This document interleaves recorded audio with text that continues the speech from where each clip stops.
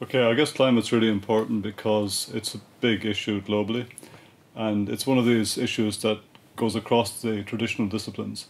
So we need to organize our research in such a way that we harness expertise across a load of different areas, just different disciplines. So, for example, we need to include meteorologists, geologists, earth scientists, biologists, but also engineers and social scientists. So it goes across the traditional areas. And that's one of the values of the Earth Institute. It enables us to bring people together into a group to discuss these issues and to see ways of solving problems, writing research proposals that come at these problems from a sort of multidisciplinary approach.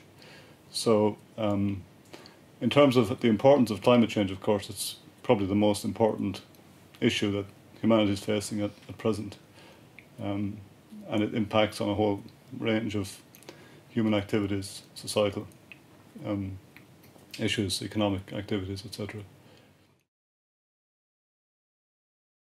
Okay, so international shifts in climate affect a number of different aspects of the climate system. So we're all familiar with, for example, the atmosphere is getting warmer. But that's really only part of the story, because we know that, for example, the oceans are taking up huge amounts of heat at the moment. And basically the system is adjusting to this change. And we're just really beginning to see some of the impacts at the moment.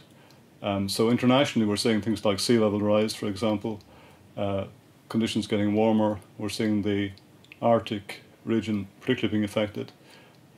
Temperatures in the Arctic are increasing by perhaps 10 times faster rates than in other regions, so those areas are really being affected very badly. So we're seeing, for example, a change in the sea ice distribution with time, and every year we see the minimum level of sea ice decreasing. So globally there's a lot of different indicators. Also the oceans are becoming more acidic because there's higher levels of CO2 in the atmosphere that's being dissolved in the oceans, and so we get more carbonic acid formation, more acidity. In terms of the impact on Ireland, it's a bit more difficult to say exactly what that would be. We know, for example, that we're going to be affected by sea level rise. That's one of the sort of most immediate and clearest impacts. We also know that we're likely to be hit by more frequent extreme events, more frequent storms, for example, more frequent floods. The climate system is simply becoming more energetic. There's more energy in the system. A warmer atmosphere can hold more moisture, so we get more precipitation, more extreme events.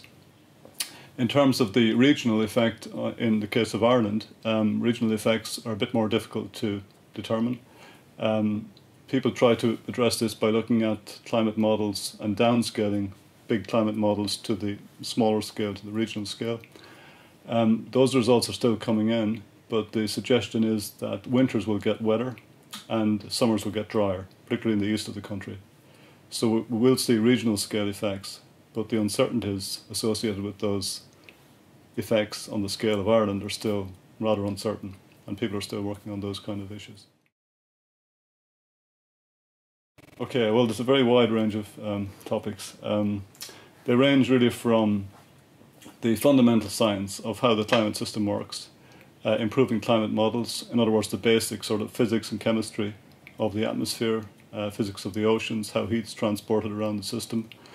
So basically refining our understanding of the climate system itself. It's a very complex system with lots of feedbacks, and many of those feedbacks are non-linear and not very well understood. So at the scientific level, there's a lot of pure or blue skies research going on, and that involves meteorologists, geologists, geophysicists, earth scientists. Then people are looking at the impacts of climate change on, say, the biosphere.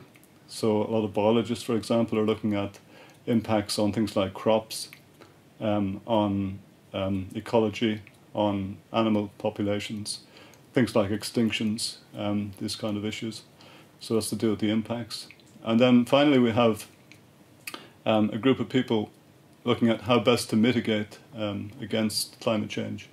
What can we do, for example, to reduce emissions in the future? What behavioural change we need, as you know, at a society level to try to minimise CO2 in the atmosphere and to minimise emissions. And that involves, for example, policy changes, perhaps, looking at what kind of policies, for example, to do with energy policy, might impact on emissions in the future by changing people's behaviour, and essentially incentivising behaviour that will minimise emissions in the future. So that's to do with policy. So really then we involve, the Earth Institute involves kind of traditional pure science, as it were, or blue skies research, through the more applied aspects, through to the policy, social science side of things. So it's very, very broad, very wide encompassing. I guess the biggest hurdles in terms of the climate theme in the Earth Institute, the biggest hurdle I think is to try to get projects of a scale that can pull together all of these people.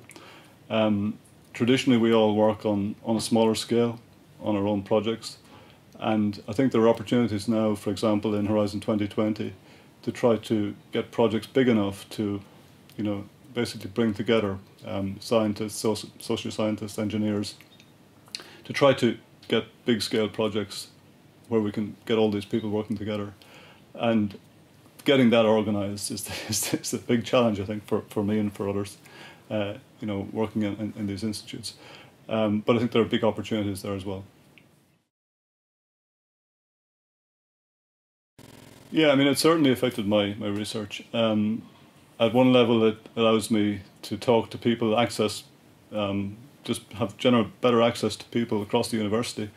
That's what, at one level. I now find myself talking to, you know, scientists and engineers and social scientists that I wouldn't otherwise meet or get a chance to interact with. So that's all great.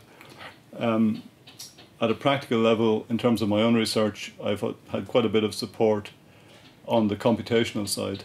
I'm now dealing with fairly large data sets, which I hadn't dealt with before, so it's new kind of research for me. And I get quite a bit of computational support looking at these big data sets and organising big data, trying to interrogate big data sets from the computational support in the Institute.